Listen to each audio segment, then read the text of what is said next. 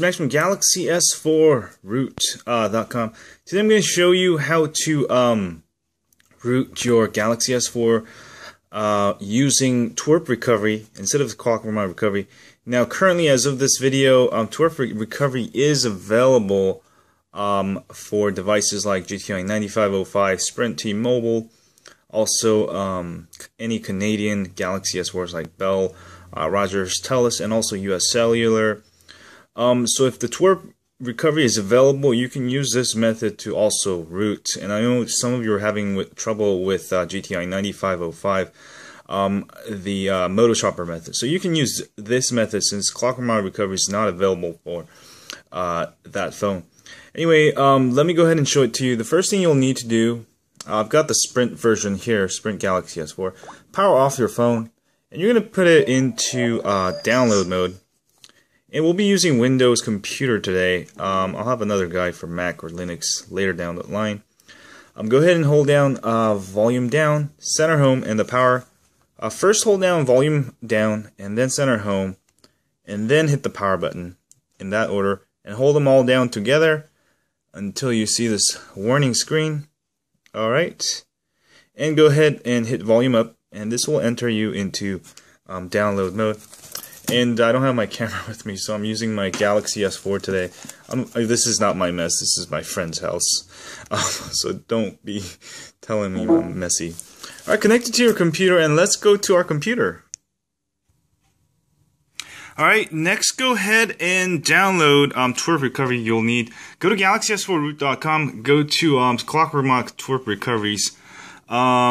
So you can see here, I'm keep updating this page with the available TWRP recoveries.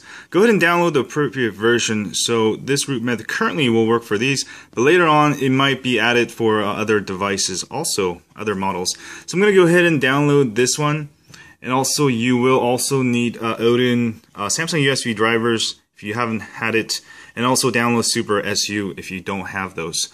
So go ahead and download those, and then we will continue. You'll have to have these 4 files. Basically everybody's same for everyone, except you might have different TWRP recovery tar file. As long as you, if you don't see the .tar, don't worry about it. It might be because you don't have extensions enabled. Go ahead and unzip the Odin 3, and you can unzip your favorite unzipping software. I'm going to go ahead and open with Windows Explorer here.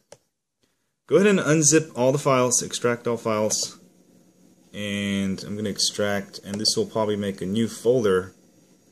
Sorry, my camera, I don't have a real good tripod mount here. But once you have that there, you should have Odin program, and we're going to go ahead and run it. Alright, and go ahead and say yes here. Alright, and let me change the camera angle real quick. And you should have this yellow highlighted sign. Now if you don't see it, you need to install the Samsung USB drivers. You just download it. If you don't see the yellow highlighted sign, go back to where you download all the files and basically run the Samsung USB drivers that you downloaded. Go ahead and run that and unplug your USB and plug it back in, and you should be able to see the yellow highlight sign. Next, what you want to do, don't touch anything else. If you have the yellow highlight sign, go ahead and choose PDA, and then go ahead and find that file, the Open Recovery blah blah .tar file here. Mine is for Sprint, as you can see, it ends in SPR. Go ahead and open that. Alright, and there we go. And you should have the PDA checked there. And all you have to do is hit start, and this will pretty much root your phone. Let me go ahead and show you with the phone while it's going. So I'm going to go ahead and put my phone there. And there we go. So I'm going to hit start.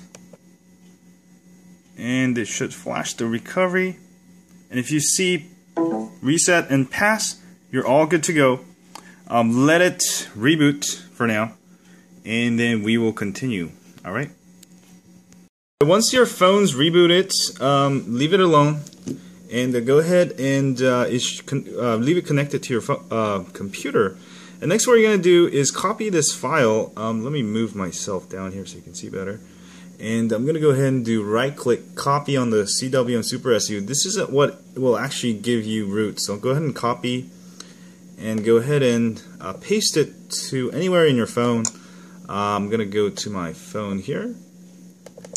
And I'm going to just do a right click paste anywhere there. So I'm going to do right click paste. Alright, and you should have Super SU there in your phone. And let's go to our phone next, the last part. We're going to power off your phone. And we're going to reboot into the new TWRP recovery we just installed and simply flash the clockwork, the CWM file we just copied over, which gives you complete root. So with your phone turned off, go ahead and hold down volume up instead of volume down. Volume up, center home, and the power button. And hold it down together until you see a little blue thing up in the top. You see that? And let go of all the buttons. And this will enter you into Clockwork Mod Recovery. Now if you missed it for some reason, sometimes it'll reboot. That what you can do is pull the battery and try it again. Because if you hold down the power button a little bit too long, it will actually reboot. So go ahead and try it again. Volume up, center home, and the power button. Alright. And wait till that little blue sign up at the left. Let go of all the buttons. There we go. We got it this time. And it should boot into the new TWRP recovery. And this is what the new TWRP recovery looks like there. And all you're going to do is go to install. And go ahead and find that file you copied over, which is the CWM Super SU blah blah .zip. This is an older version of Super SU, which will give you root. Go ahead and swipe to install it, and that's done. And that's it. And reboot system now. It is very similar to Clockwork Mod Recovery.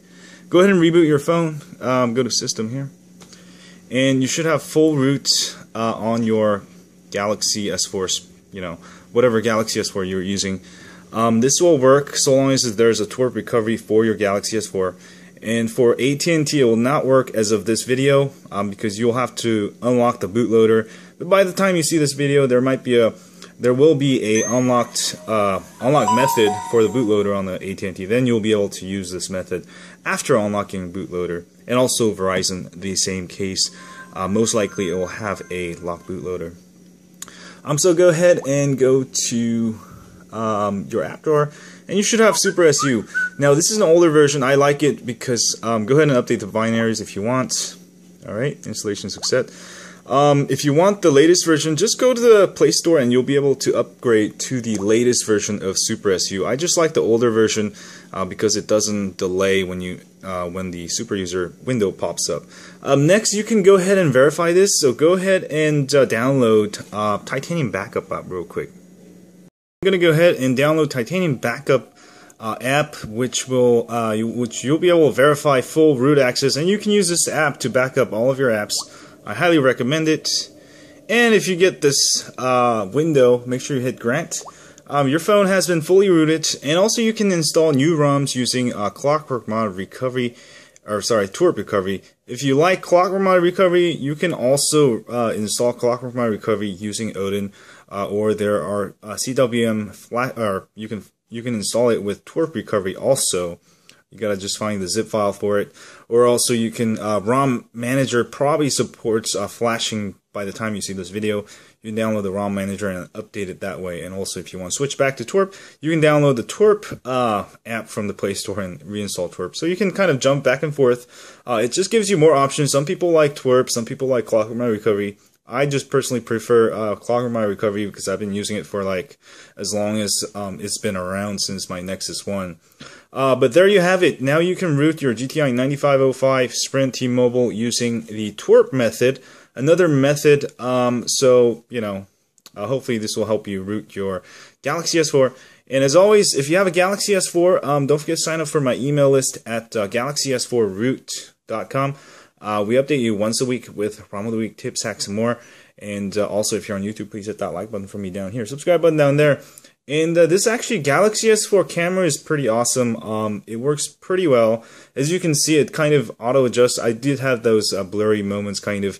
Not good as my DSLR, but definitely is doing better than my handheld Canon, which does actually pretty good usually. But the camera on this Galaxy S4 is pretty cool. So use it often for vlogging and stuff, and this dual mode, you know, so you can see me. Anyway, see y'all later. Have fun.